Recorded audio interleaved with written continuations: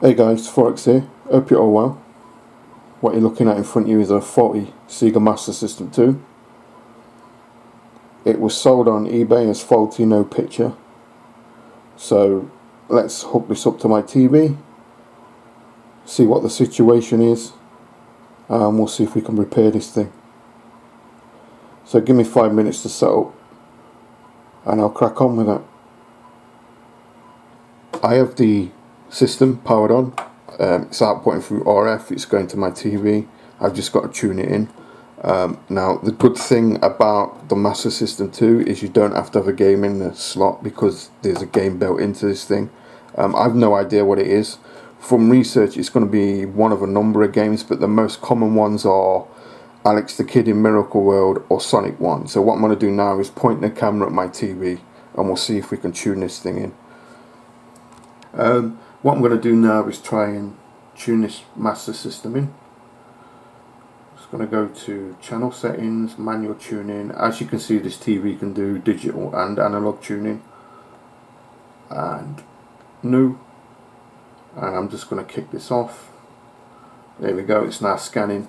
What I'm going to do, guys, is I'm not going to film the whole thing scanning the old band. So yeah, I'll come back if it finds anything.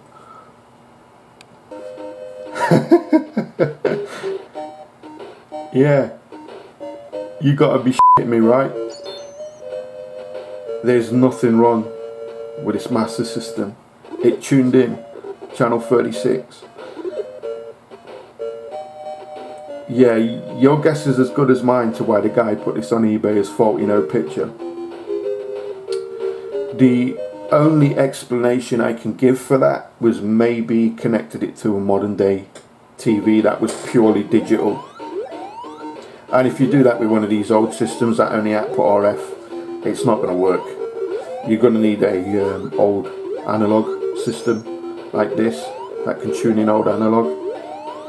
One thing off topic, one thing I found out about my TV is this thing can tune in through RF, PAL, CCOM, NTSC, and I can also change the audio as well. So that means this system will tune in something like a NTSC Famicom, not a problem, and I get a picture, color, sound, everything. Where if you tried that on a normal PAL TV, forget it, you're not doing it through RF. You get black and white picture and you'll get no audio, but this system will do it no problem. So what I'm going to do now is just store this. It's program 1. No, I don't want to store it, it's program 2. Okay, so that's stored now, so that should be there. And there you go, as you can see, it's working perfectly fine. Alex the Kid in Miracle World. I don't know what to do next now, guys.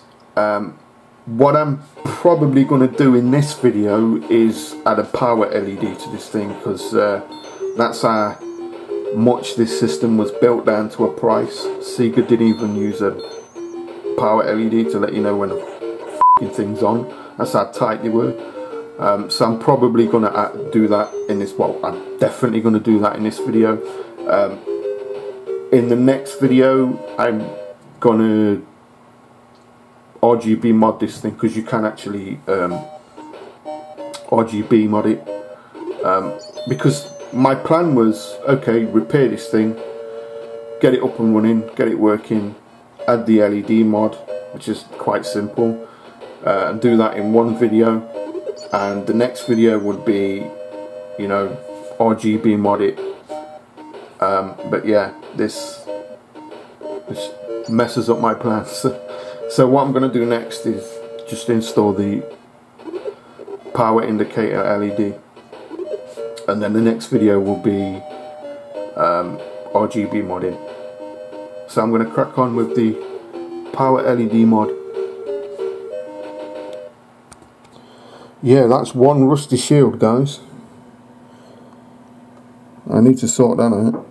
I won't be doing it in this video though. I'll take care of that when I've finished modding this thing. But yeah, I need to get that LED sorted out, and that's where I'm going to tap into that 5-volt regulator right there. So I'll crack on with it. There's a number of places where you can put the power LED. A lot of people just put it above the power switch, just here. I actually put it inside the power switch, and I'm going to show you that. Okay guys, there's the power switch. Now you may be going, why am I showing you the power switch? Because this is where the LED is going, the power indicator and LED.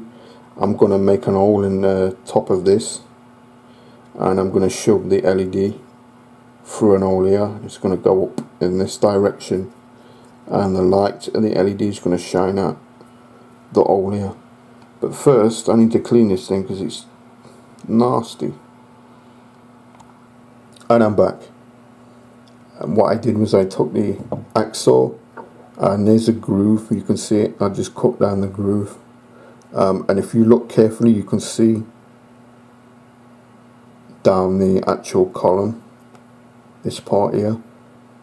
And what I've done as well is I've cut an hole actually into the column, and what that allows me to do is slide the LED up, and so the light will come out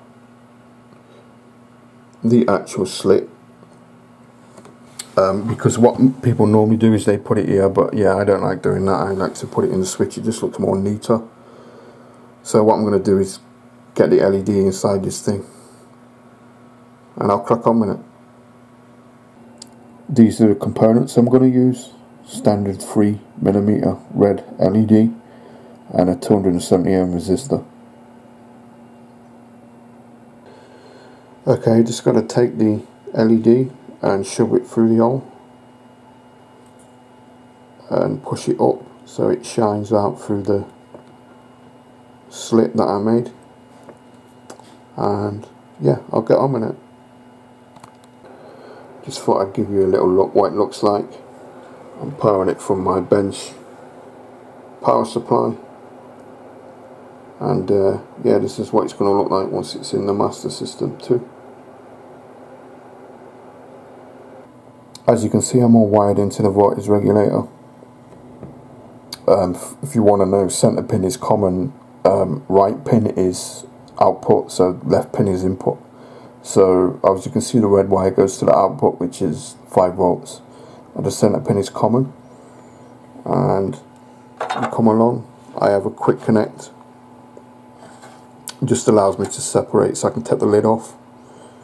Under there is where the resistor is, just here, and it goes off to the switch which connects to the lid. So I'm gonna get all this bolted back together and we'll give it a test.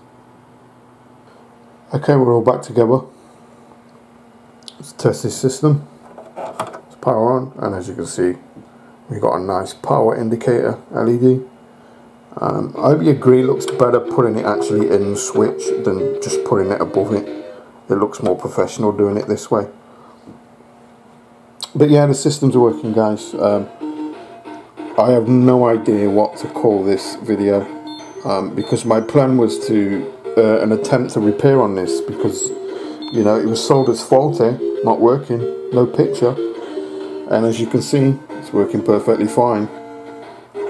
So I didn't just want to leave the video as just like, oh, let's test it and oh, it works, and then leave the video at that. That's why I did the extra bit where I made the power LED indicator switch. But yeah, so the next video I'm going to be doing is 50-60 Hz modding this, and I'm going to be RGB modding an RGB output, because this system as it stands at the moment only outputs RF. So adding RGB output to this, because it uses the same video encoder chip as the Mega Drive, so you can RGB mod it. And that's what's going to happen next, RGB mod on 50-60 Hz, and that'll be coming up in the next video. So yeah, I hope you enjoyed this slightly strange video, guys. If you liked it, like, comment, subscribe, all the usual stuff, and I'll catch you on the next one.